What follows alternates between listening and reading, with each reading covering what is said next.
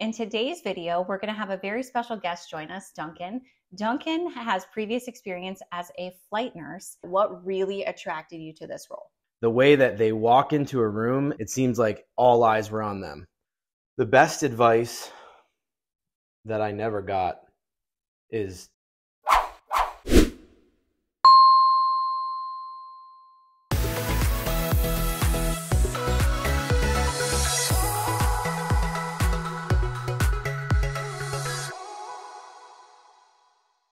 Hi friends, welcome back to my channel. I'm Nurse Lizzie. In today's video, we're going to have a very special guest join us, Duncan. Duncan has previous experience as a flight nurse, so we figured it'd be a really fun topic to delve into, especially for those of you that are currently in school and just thinking about some of the various avenues you can pursue as a registered nurse. The cool thing is Duncan and I actually both went through the same nursing program, so we walked the same halls, we shared a lot of the same experiences. And even as we sit here today, our nursing careers took two very different paths. So that is the beauty of nursing. There are so many fun things that you could do. So Duncan, do you want to tell us a little bit about your experience and your background? Sure. Thank you so much for having me.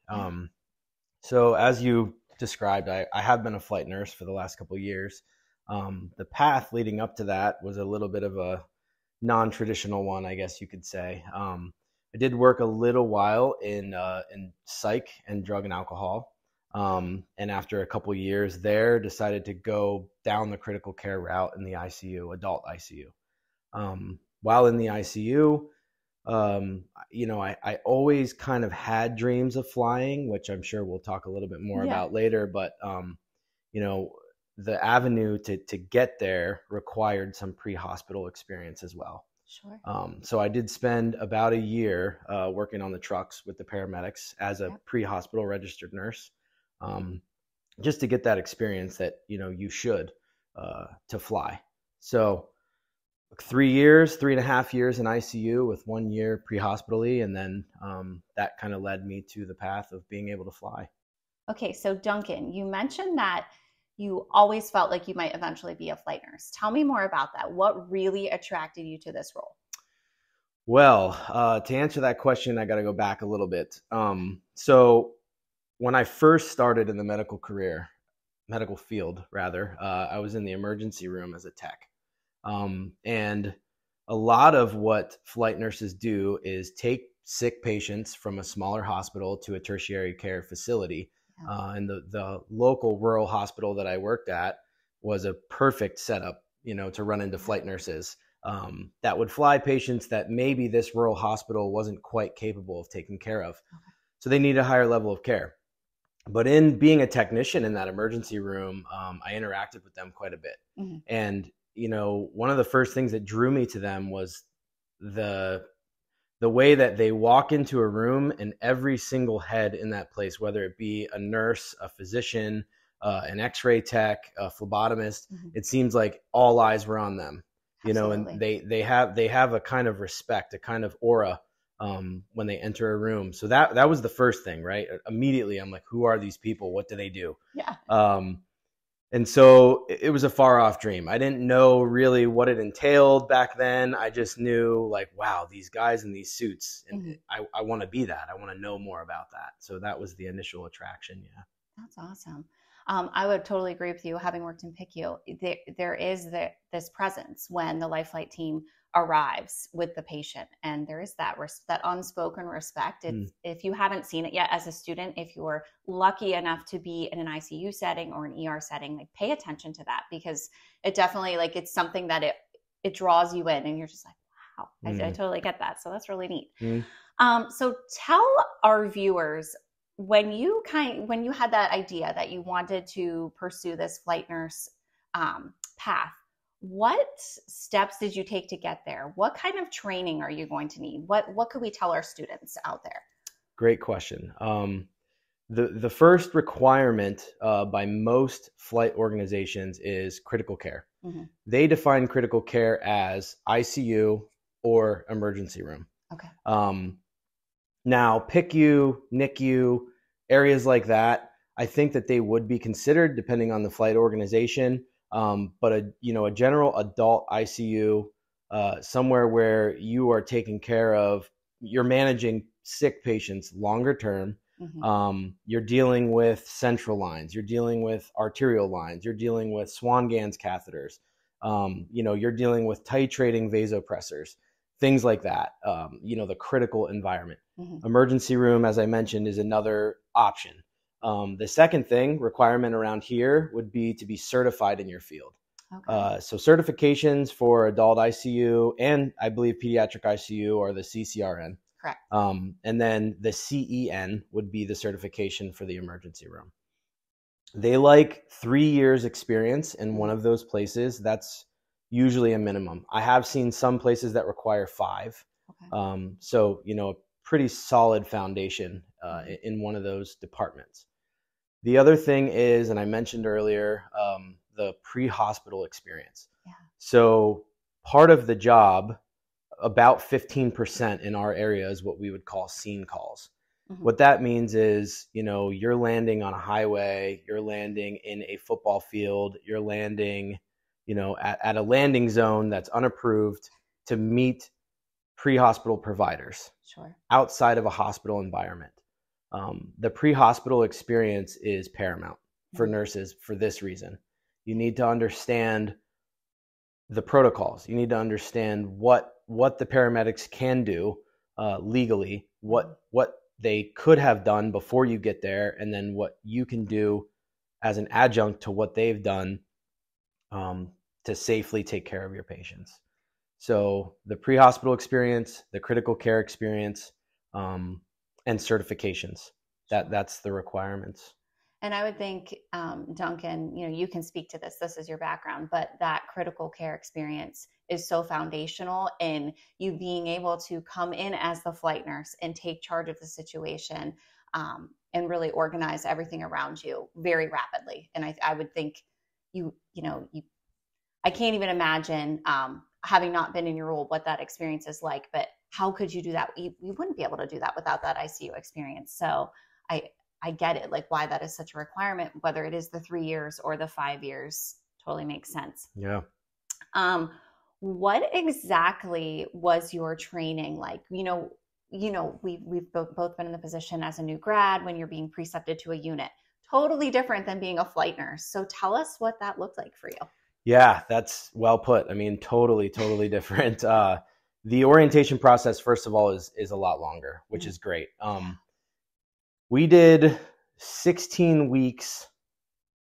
I believe it was 16 weeks where you were buddied up with a preceptor. Mm-hmm. During that 16-week period, it was very organized. I mean, by body system, by category, and all of the protocols for the state and for our specific organization were organized within body system. So we would go through, everything: neuro, respiratory, cardiac, you name it. Yeah. After the 16 weeks, there was what should I call it? It was a skill checkoff day, right? A simulation day with the medical directors, where they would give you a scenario and you would have to apply a state protocol and or a system protocol and execute what you should do to take care of that patient for that scenario, to prove to them that you're progressing where they want you to be. At that point, then they put you on this list. It's called the green list. So for a period of a year, you're on a green list. And what that means is you're only flying with experienced providers. Okay. 2 green list members should not be flying together ever. And that's the way that, they extend the orientation process, really, right? Yeah. It's a step down over a year's time where you're continuously evaluated to make sure that you're meeting the marks and providing at the high level that they expect. At the year mark, there's another simulation. It's called Education Day. So you go in, there's stations, you go through all of the skills, which there's a lot more skills, a lot of things that you are able to do as a flight nurse or flight paramedic that you're not in the regular role. So you go through all of the stations with one of the experienced providers, and then you have another simulation. Very much like the same one, a little more complicated. They want to test your skills to make sure that you can get off of this list. At this point in a year's time, they know you, right? Mm-hmm. They've talked to you. You've talked to medical directors a lot. You've flown with a lot of these people. Mm-hmm. So they know, at that point, if you're ready or not to be off of that list. And then, that's kind of the orientation process. So. I love that little glimpse because it is so different than what we know as inpatient orientation and precepting new grads and orienting people to the unit. I think we both have probably seen in our professional experience where you have people coming off orientation. Sometimes you're walking into a unit and it's primarily new grads or inexperienced nurses, and you kind of worry a little bit. Like, I know I've been in that situation. Yeah. How about you? Oh, yes. So it helps to hear your training to be a flight nurse is rock solid, and it has to be, obviously the caliber of the job and what you're doing for your patients. So I think that's really neat to hear that side of it. And again, like all going back to why you need that foundational critical care experience prior to ever becoming a flight nurse. Yeah. So that's really awesome. What can you tell our viewers what a typical day in the life would be like for you? I realize every shift was probably drastically different than the next, but tell us about, what was a typical day like? Typical day. So this is one of the things that make this job hard, I would say. Mm-hmm. It's not like the adult ICU or the pediatric ICU or even the emergency department where you're walking in and you know that you're going to work. You know that you're going to have patients all day. You're going to stay fresh with all these drips. You're going to be putting in IVs multiple times that day, practicing your skills. This is an area where this job, it's a challenge. Mm-hmm. Some days we don't get flights, mm-hmm. Some days we get 4 or 5 flights. Yeah. That 4 to 5 flights is considered a busy day for us. And it's, picking a patient up, time at the bedside, preparing them for flight, for transport, mm-hmm. In one mode or another. Packaging them up, safely putting them in the aircraft or the ambulance, sure. And then transport time, dropping them off, bedside time again, mm-hmm. making sure everything's all good and the receiving facilities assumed care. Nobody has any questions. Everything mm-hmm. stayed the same. And then flight time back to base. Yeah, so I forgot all about that, traveling back and forth. Right. And flight time would be the shorter one. So, on bad weather days, we're not flying. Mm-hmm. You're going by ambulance. Yeah. So same sort of thing, right? The transport time to and from adds a lot. The bedside time there and drop off. So, you think about 4 or 5 of those. 5 would be probably the most I've ever done. 3 to 4 is a typical busy day. But yeah, you think about that much time for all those transports. That's a long day. That's a shift. That is, wow. Yeah, that's a shift.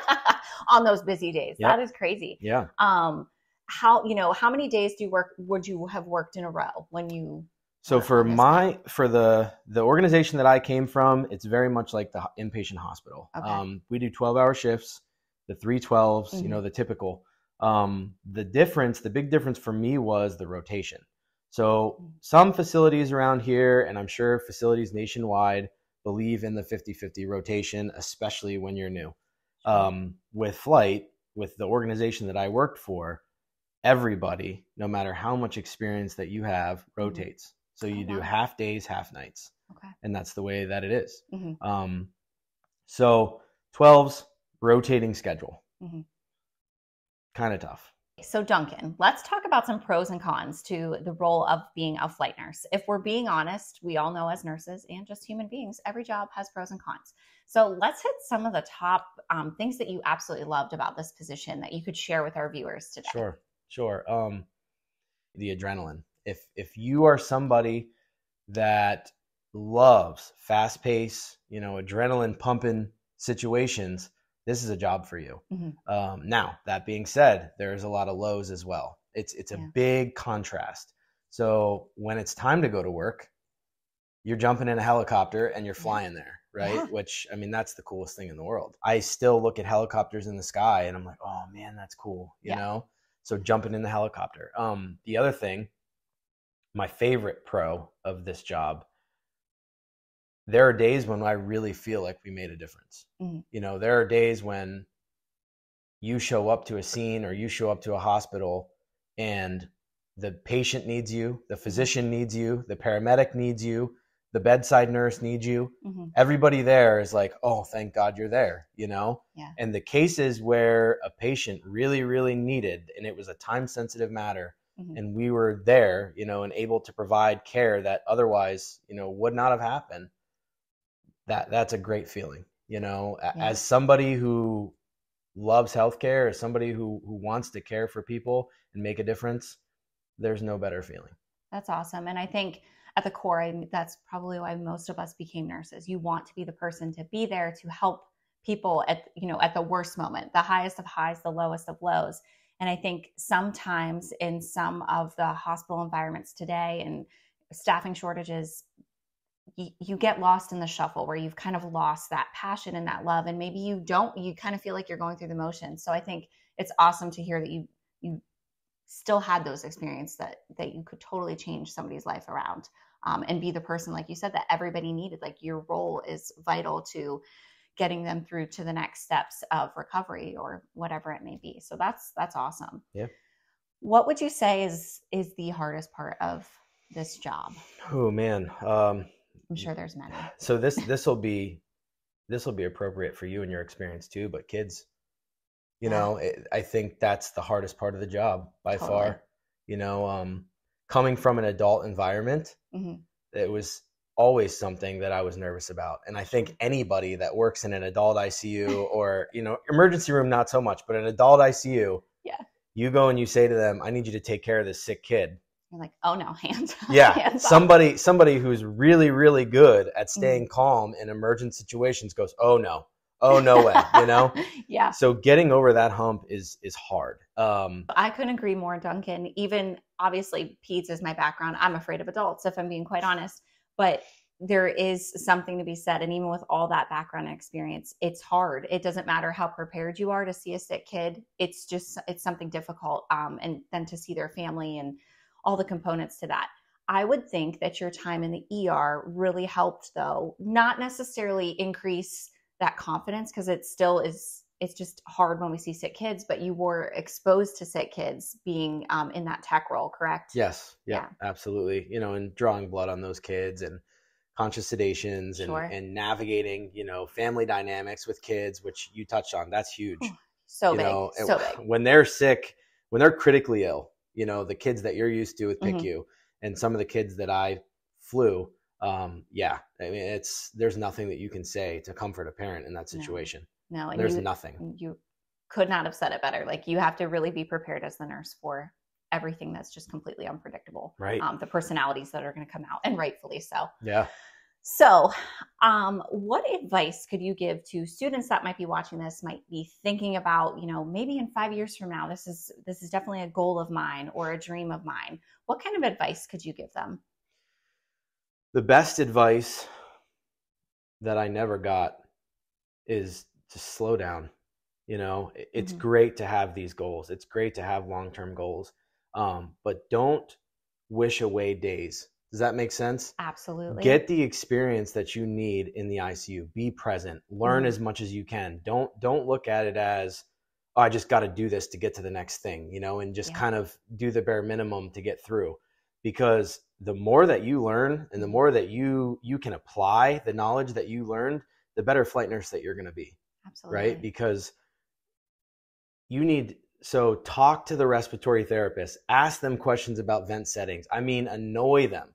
Talk to the intensivist, talk to your PAs, your mid-levels, talk to experienced nurses, get as much as you can in a shift. Mm-hmm. You know, I love to tell new grads too, get a journal and things that you don't know during the day, write it down. You know, because who has time to look things up, right? Exactly. In a busy day's time. But if you go home and, you know, you saw a patient or your neighbor had a patient with malignant hyperthermia, Mm-hmm. right? And that's something that some nurses have gone their whole career without taking care of. Exactly. You know, write that down, go home, look it up. You know, familiarize yourself with what is the disease process? What does treatment look like? The next thing, I mean, we've talked about quite a bit in the interview, but diversify yourself, Mm-hmm. right? If you only have adult ICU experience, the minimum going into, or ER experience going into a job like this, you're hurting yourself. I know plenty of good providers that did, you know, the minimum to get their certification, and they're fantastic. Yeah. But I'll tell you what, I am comfortable stepping into an ambulance. Mm-hmm. I know where they keep things. I know how to turn the oxygen on. I know, you know, things like that. You know, and how paramedics think using their state protocols, things like that, just little nuances that otherwise I wouldn't know, I think will help you provide better care. So you touched on being present, and truer words could not be spoken to our students that might be watching this, or to any new nurse or even experienced nurse, because I'm sure we could both agree we can definitely tell those people that are just going through the motions, that are not present, and they're literally checking the box, trying to get that experience just to move into the next thing. And we know we see it. You know, your patients see it, your colleagues, their family, and I love that advice. And I think for any nursing role, not just for those that might potentially go into a flight nurse role, be present is so important. And I think that's probably one of the things that's lacking so much from the bedside that we see today. Yeah, that lack of presence. I would agree. Yeah. So as we wrap up our interview, the really cool thing, so Duncan was able to share with us his experience as a flight nurse, but you're now starting a new venture. So do you want to, we talked a little bit right before we started filming this about what the next chapter looks like for you. Do you want to share that with our viewers and your thoughts on education? Sure. Yeah. So Lizzie and I were talking, and, you know, the education bug got me. You know, as a nurse, this has changed my whole life, but I've become addicted to growth. I've become addicted to learning. And, you know, even when I tell myself and my colleagues, this is it, I'm going to hang out for a little while, I'm going to be comfortable here, I just can't. There's something in me that wants to continue to grow and to learn and to be a better provider in this process. You know, that is a beautiful thing about medicine, period. It's always evolving. It's always changing. You know, the term evidence-based, you know, is a moving target, sure, as many of us know. But recently, I decided that I wanted to go on with my education into a DNP program for a nurse anesthetist. So awesome. The requirement for that was to go back to the bedside in ICU. And, you know, I didn't know how I'd feel about it at first. Yeah. You know, spending all this time and work that we just spent this interview talking about to get into flight, to go back. But I'll tell you what, man, I feel like I'm coming home. That's, you know, really cool. I enjoy the bedside. I enjoy advocating for patients in that way. I enjoy caring for their families, you know, and I forgot about that for a little while. Yeah. You know, flight is so exciting and glamorous and all those things. But the foundation of where I started, you know, it was nice to come back to. So I'm currently back in the adult ICU where I got my experience, with plans to hopefully get into CRNA school. I've applied to a program, and I was selected for an interview. So we have an interview coming up. Congrats. Yeah. So exciting. Right. It is. And we'll see what happens. But, you know, I talked about being present, you know, before this question. And this is the area of my life where I've learned to use that. You know, most other things that I've wanted to do as a nurse, I've really tried to control. I've tried to make sure I'm getting everything done, you know, and wishing it into action and doing all that stuff, you know, and becoming obsessed. The checkbox. Yeah. And this last venture, I'm okay with where I'm at, you know. I absolutely have goals, and I'm excited, and I hope that it happens, but I'm taking the approach of just kind of letting it happen, right? I love that. I've spent this time preparing myself. I've done all the things that I should do thus far, and now it's just I'm smelling the roses for a little while, you know.